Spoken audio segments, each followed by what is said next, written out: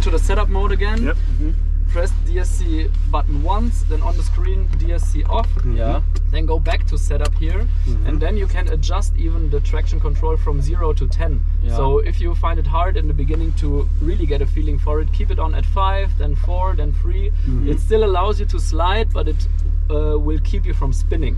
So at some point when it notices the gear rate is getting too far, it will cut some edge. It's mostly easier from a driver's point of view. Oh, okay.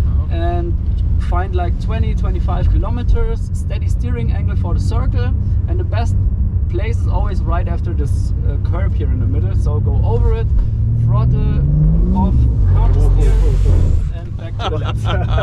Once again, over here, throttle off, counter steer, and back to the left. To get a feeling for it. And again, yeah, throttle off, counter steer. It's a few times to really get a feel when to get off the throttle, how quick you need to be with your hands. And see, slight differences make a lot of difference in how sideways you get.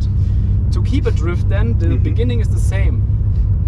Pay attention to when the second input on the throttle comes. So the beginning is the same, I get over here, and then it's throttle off, counter steer, and now throttle again. And then a lot of inputs, a lot of small input will come further out, the car gets more sideways.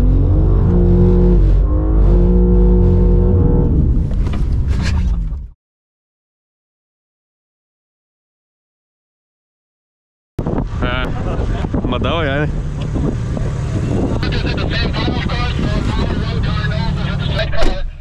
That's why I thought that would maybe be a good solution.